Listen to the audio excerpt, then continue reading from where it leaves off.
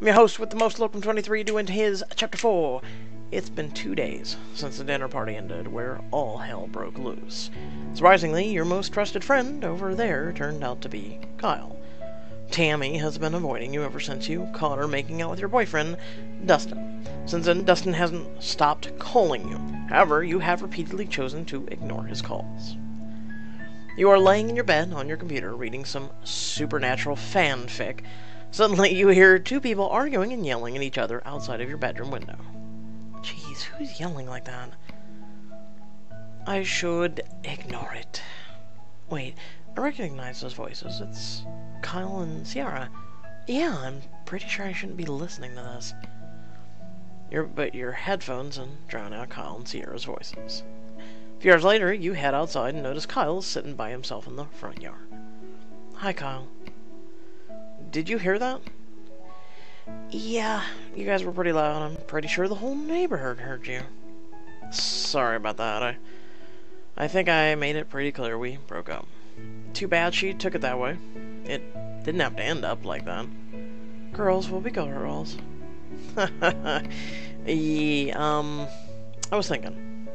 Well, to forgive myself of the disturbance here and I put you on your front yard, would you like to go grab a bite with me? Sounds good, let's go. I've been cooped up in my room forever anyway. Yeah, I noticed. Okay, but first, let's get some ground rules down. Don't worry, I'm not looking at this like a date. That would be kind of messed up regarding I just broke up with Sierra. I thought maybe you could show me a good place to eat in town.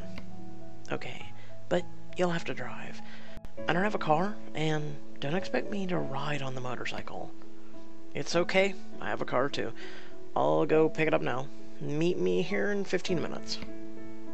A few minutes later, Kyle pulls around in a beautiful metallic blue convertible with a white stripe down the middle. Okay, I don't know anything about cars, but I know what I like, and I like this car. Yeah, she's not bad, is she? She's beautiful. Yeah, she certainly is. As you look up, you find Kyle staring directly into your eyes. So, what kind of car is this? It's a 1968 Shelby GT 350 convertible, and don't let her good looks fool you. This baby flies. So what? Are you gonna tell me it's gonna go from 0 to 60 in 10 seconds?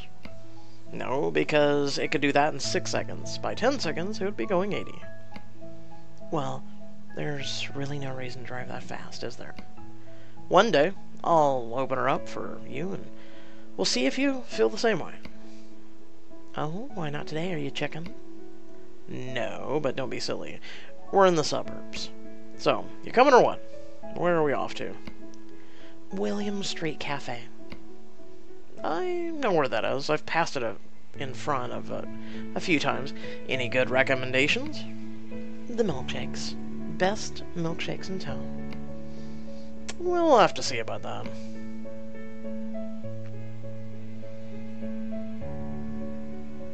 The drive off as Kyle pushes the accelerator. Halfway forward, a few minutes later, you walk into the William Street Cafe where everyone is torn between looking at you and Kyle or his convertible parked on the front spot of the cafe. I must admit, it's nice to get those stares. I could almost feel like a movie star. When you sit down at a table in the corner, Kyle stares right at you. His handsome and charming looks make you blush. Are you going to pretend you're not hungry, or are you going to actually eat something? I'll get a milkshake. They really must be the milkshakes in town if you can turn one up. They are. So, what's your favorite milkshake flavor? Strawberry. All the way. The others are just too classic or lame or too original. Like, they have the chocolate cherry milkshake. You do not want to try it out. Sounds about right. What do you say? Or why do you say that? Well, I was thinking, strawberry is sweet and sexy, and it makes your body tingle, just like you. Oh, so which kind of flavor do you like? I'm rich, decadent, and a little bit dangerous, so I guess that's why I like the chocolate one. Wow, Kyle, you even managed to turn our milkshakes into something sexual. I think you really have a problem. I wouldn't call it a problem, more like I speak my mind. Just because you speak it doesn't mean people want to listen to it. Kyle laughs wholeheartedly. You feel a mix of emotion, of embarrassment, and amusement surround you. Why are you laughing so hard? Now people are looking at us not in the way they used to, and they saw us arrive in the convertible. Now they think we're just creeps. Sorry, but you say some funny things, you know that? I never made anyone laugh like that before. Well, maybe not everyone gets you. He's actually kind of sweet, and he's right. No one really does get me. All of a sudden, Dustin walks in the cafe and walks straight for your table. Oh. Don't look now, but here comes Dustin. Oh no, he's coming here. You want me to get rid of him? No, he's been calling me all week, and it's time I put an end to this. Alright, I'll be here. I appreciate it. I might need the help. Of course. Just stay silent unless I really need you. Kyle zips his lips with an imaginary zipper and throws away an imaginary key. In the meantime, Dustin approaches you with a full head of steam. Is this why you're avoiding my calls? Because you're out with this guy? No, I'm not taking your calls because I have nothing to say to you. And why not? Because the last time I saw you, you were making out with my sister, you idiot. Everyone in the cafe turns and looks over. Dustin becomes extremely embarrassed. Kelly, I was drunk. That's no excuse, dude. That doesn't give you an excuse. And also, should I forget the part where you came to my house drunk, put your hands on me, you even tried to rape me, you son of a bitch? I didn't put my hands on you. Well, I guess you forgot about that too. You're probably still too drunk to remember that. I can smell the cheap booze off you. You're acting crazy and making up stuff. Dustin, listen to me. I never want to see you again. We are over. Callie, don't be an idiot. Girls don't dump me, I dump them. Hey, Dick. She says she's done with you. That's your cue to leave. Oh, and who are you now? Her boyfriend? Exactly. Wait, what? Well, that was unexpected. Like I'm scared of you. You should be. You wouldn't be the first jerk I have to kick his ass out. Dustin takes a swing at Kyle, but he rapidly catches his fist and squeezes him. Dustin falls to his knees upon Kyle's squeeze. What do you want me to do?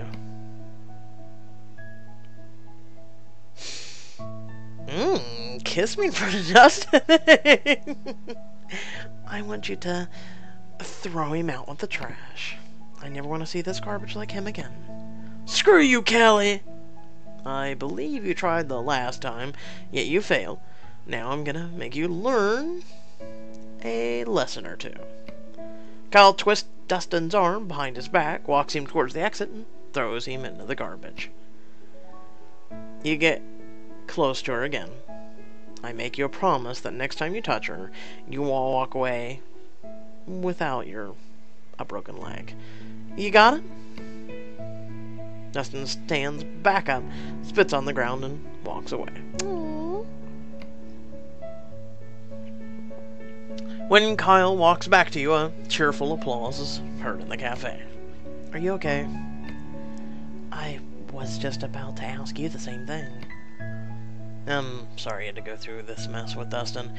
I never should have taken you at this cafe.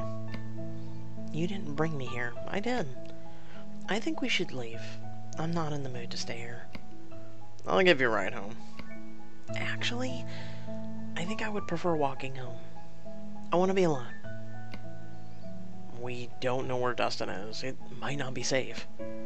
Trust me, he won't come within a mile of me anymore. That's good to hear. Thanks for sticking up for me again. Not many people do that. Of course, after all, I am your knight. When you finally walk back to your house, you find Tammy snooping around your room. What are you doing in my room? I'm looking for my hot pink miniskirt. I know you hid it somewhere. Gross. I wouldn't wear that skank outfit. Don't call me a skank. Well, I mean, if your clothes don't fit anymore, it might have been because you gained a bit of weight. Happens to the best of us, and, the worst of us. You really got a bad attitude, Callie. Well, you are a lowlife, need to get out of my room, or a slut. If I wanted to wear your clothes, I'd go to the local hooker thrift store. How dare you talk to me like that? Well, I learned my dirty mouth from the best. Thank you for that. I mean, the only thing you ever taught me is how to be unladylike. What's wrong with you? There might be a few things wrong with me. Specifically you and the mother. But I digress. You, Tammy. You freaking jammed your tongue down my boyfriend's throat. Isn't that a good enough reason for me to be angry? Well, someone had to. He told me how you wouldn't want to do anything for him. You could have at least blown him once in a while. Really? Like, that's a reason to cheat? I guess I have too much respect for myself. Now get out of my room. As soon as you give me my pink miniskirt. It's not in here, you idiot. Or else I would have already kicked you out along with it a long time ago. Anyway, Mom washed it yesterday. I saw it in the laundry. Tammy storms out. Damn. Part of me feels bad, but I'm still upset about Tammy. What? No, why do you feel bad? Screw her. I just don't know how we even got to this point. She used to be my best friend. I mean, she's still my sister. Maybe I should go apologize. All of a sudden you hear Tammy and Mom's voices in the living room. Mom, I can't stand it anymore. Callie's such a brat. What did she do this time? She's been stealing my clothes and calling me names. Your sister has always been so entitled. It's because your father spoils her. What? I don't have to listen to this. I'm going to... Okay. I'm so sick of hearing them gang up on me. I thought there was going to be an option. It was just, I'm going to, and ... and then it was next, okay. You put on your headphones on, turn up the music really loud, drowning out your mom and Tammy's voices. Suddenly your mom smashes your door and comes in extremely pissed. This has gone on long enough, Callie. You're grounded for the rest of the summer. Do you have anything to say for yourself?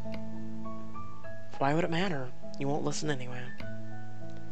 Because all you say are lies and dirty words. I never raised you like that.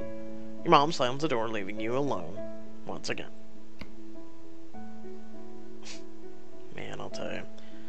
Around a week has passed since you've been grounded in your room, prohibited from television, phone, and social life. All there is boredom. All of a sudden, someone knocks at your door. I'm busy, being grounded. That's a shame. That must be why I haven't seen you. How did you get in? Who's at your door? Could it be Dustin? Could it be Kyle? Could it be the mysterious new intruder? Find out in the next chapter. A mysterious, yeah, new intruder, yeah, okay. Who? That's why I haven't seen you. I'm the neighbor 2 doors down. Every day you come outside, I stalk you. That literally is a neighbor of mine. Every time I walk outside, it's like, hi, I'm gonna come outside and watch everything you're doing. Like, literally the whole neighborhood doesn't do anything when they're home. It's sad, because everyone does everything in their backyard because you're just so nosy, but I digress. With that being said, I hope y'all did enjoy the video. Tons more content to come. Let me know in the comment section below if you did enjoy it. What do you think is going to happen next, and whatnot. Otherwise, feel free to head down the description below. You can follow me on social media, where there are some links to support my content if you'd like to do so. Otherwise, hit that share and subscribe button, and until next time, stay well, stay awesome, and I'll catch you all in the next video. Peace.